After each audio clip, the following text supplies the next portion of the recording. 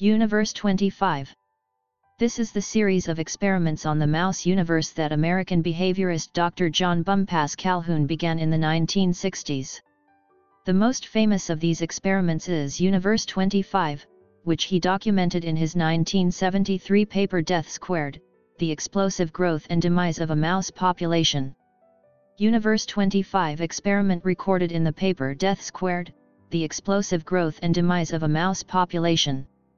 The experiment was conducted in a metal box measuring 2.57 meters in length, 1.37 meters in width and 1.37 meters in height on the farm, which could accommodate a total of 3,840 mice.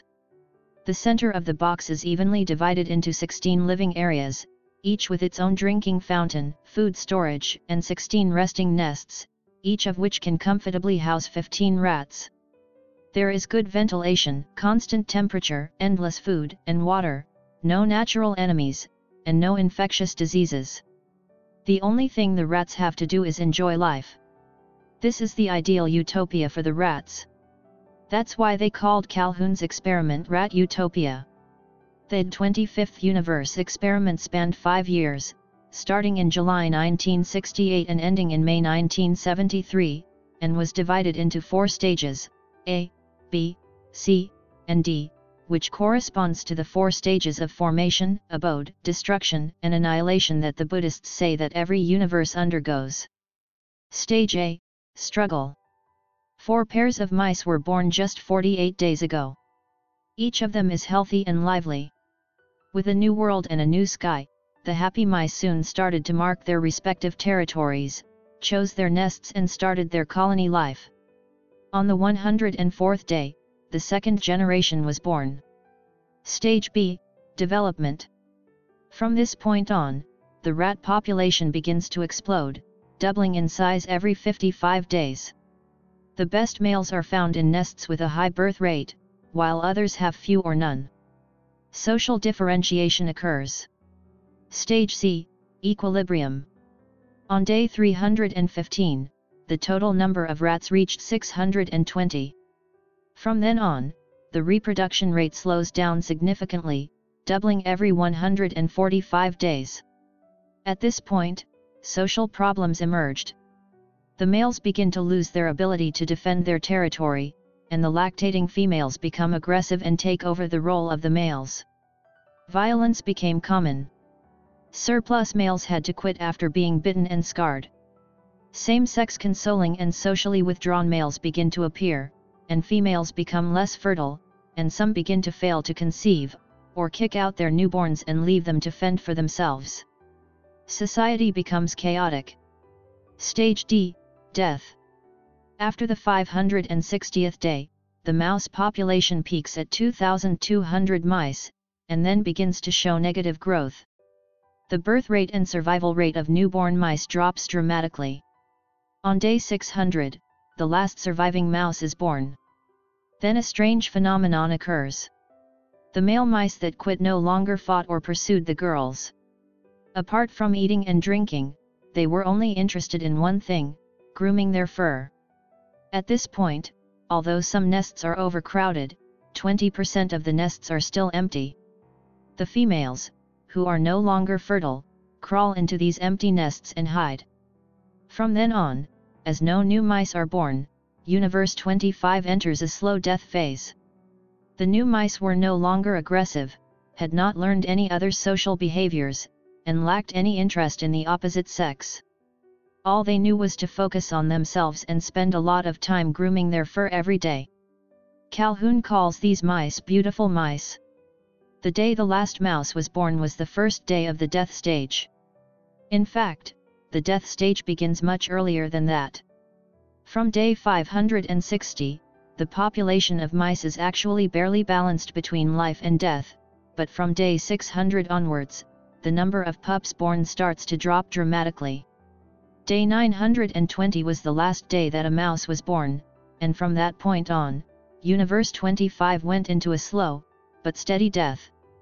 On May 23, 1973, the last male mouse died and the end of Universe 25 was near. At the end of the line, it didn't work out the way some optimists thought, that there would be a group of mice that would revive Universe 25. It was too late. Everyone was old. A survey conducted on day 1588, 668 days after the last mouse was born, showed that the average age of the surviving mice had reached 776 days, 200 days past menopause. Even if some of the mice had developed the ability to reproduce, they would have passed the age of reproduction. The story of a small group revitalizing a species when it was on the verge of extinction was really just a fantasy. The universe had never experienced a catastrophe or a disease, and there was no need to worry about hunger or shelter. The mice are healthy and live to a ripe old age. If there is no external cause, then one must look into society to find the problem. The problem actually began to emerge in the third stage, when population growth slowed down. The few young that were lucky enough not to be abandoned by their mothers at birth were driven out of the nest early. Most of them were forced to join the society before they could establish any kinship or affection. The societies that accepted them were already overcrowded, and there was no place for them in society. Any attempts to socialize with other mice were mechanically interrupted by mice passing by. Without basic socialization, more complex social relationships are impossible. For these mice, love, mother-child relationships, and competition are all distant and alien. In another small experiment that lasted 300 days, deconstruction showed that only 20% of the 148 female mice showed signs of conception, placenta scars in the uterus. Under normal circumstances, the vast majority of females would have conceived more than 5 mice. This is much higher than the experimental values. In contrast to the hermit females, who live high above the ground, are the males, whom we call beautiful mice. They refuse to fight and never approach the females with sexual intent. These mice have no wounds or messy areas, just like perfect specimens. Their behavior consisted of eating, sleeping, and taking care of themselves, and they appeared to be unconcerned with anything other than themselves. In this crowded society, these mice completely lost the character of a young mouse and became indifferent to everything, ignoring everything, and only interested in their own likes and dislikes. In the researchers' opinion, these mice with only the most basic survival needs are like the shells left behind after the death of a soul. Almost all of the mice born in the second half of Universe 25 are included in these beautiful mice. As their predecessors aged, Universe 25 came to an end. During the period of population decline, the previous generation of mice had passed the age of reproduction, but the new generation of mice had not been bred to reproduce at all. So there was no struggle, no war, no disease, no disaster, and Universe 25 met its death in peace and quiet. In 1972, towards the end of his experiments, Professor Calhoun's colleague, Dr. Halsey Marsden, borrowed a few mice from Universe 25 to conduct some experiments of his own. He placed the selected beautiful mice from Universe 25 into a new universe just for them, as the new Adam and Eve. However, even in a low population environment, all of the Adam and Eve lost any ability to reorganize society or repopulate, and Dr. Marsden went so far as to compare the beautiful mice to those grown in a normal environment. Dr. Marsden even paired the beautiful rats with female rats that had grown up in a normal environment, but that didn't have any effect either. These superficially noble and elegant mice have lost the ability and desire to communicate in their hearts. Their souls were dead. At the time Calhoun wrote this paper, there were still more than 100 of these beautiful mice left in Utopia, and he predicted that the last one would die in May 1973, on the 1780th day of the experiment. He predicted that the last mouse would die in May 1973, on the 1780th day of the experiment, and that Universe 25 would be annihilated. In the early 1960s, Calhoun had begun experimenting with such rats, with similar results. His colleague Dr. Halsey Marsden tried to take a few beautiful mice and put them in a brand new box in the hope that they would regain confidence in their new environment and build a new universe. However, these beautiful mice were still not interested in reproducing their offspring, and their behavioral patterns were permanently changed. After repeated experiments, Calhoun finally adjusted the parameters of the mouse Garden of Eden well enough for him to observe enough abnormal behavior. The rat population reached its peak and remained there for about a year, during which time he observed the following anomalies. 1. The rat became increasingly violent. 2. Rats became sexually aberrant. 3. Adult rats gave up caring for their young. 4. Rat population growth slowed dramatically and eventually collapsed. 5. The collapse of the entire Garden of Eden did not resume after the rat population was drastically reduced. This final result came as a shock to Calhoun, who had initially predicted that the population might show some kind of periodic oscillation. He analyzed why Eden eventually collapsed, as the rats that were born and grew up later in life seemed to have been in some kind of juvenile state, where they lost the ability to court, mate, and raise their young, ultimately leading to the complete destruction of Eden. And that got Calhoun thinking. He had previously thought that the stress of overpopulation was the cause of the mice's erratic behavior. However, this is clearly not the cause of these beautiful rats. In fact, the maximum number of rats in Universe 25 is far below the 3,840 limit. So what is the reason for the rats to turn heaven into hell instead of enjoying themselves?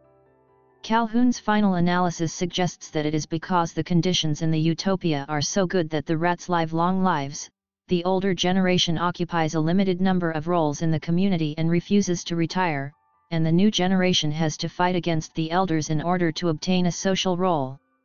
As a result, both sides suffer, leading to the collapse of society. In other words, the main reason is that the young rats can't find a role for themselves in society. The first generation became violent and the second generation simply withdrew from society. The fate of 2,000 rats in 3 years and their story is not an absolute prophecy. But there is a cautionary tale that cannot be ignored. Whether it is the collapse of social skills due to high population density or the collapse of the social fabric due to the saturation of positions of responsibility, the reality of the situation can be seen. The historical traces of the rise and fall of Universe 25, the decline of the male mouse's ability, the female mouse taking up the male mouse's position, the decline of the care and nurturing of the offspring, the deterioration of the social skills of the new mice, the hermit and the beautiful mouse, can all be seen in reality. Gender equality, the rise of women's rights, the dinks, the circle of friends, herbivorous men, can be seen in reality. And with the rise and development of big cities, the world's population tends to concentrate more and more in convenient but densely populated cities, indirectly contributing to the increase in population density. Most notably, all of this happened at a time when the number of mice was well below the upper limit of the 25th universe's capacity. Even during the most densely populated periods, 20% of the nests that are the lowest of the upper limit are always uninhabited by mice. People can design and count the hard upper limit on the number of people that can live in a region, but when a population is too dense is not something that can be determined by simple numbers and statistics.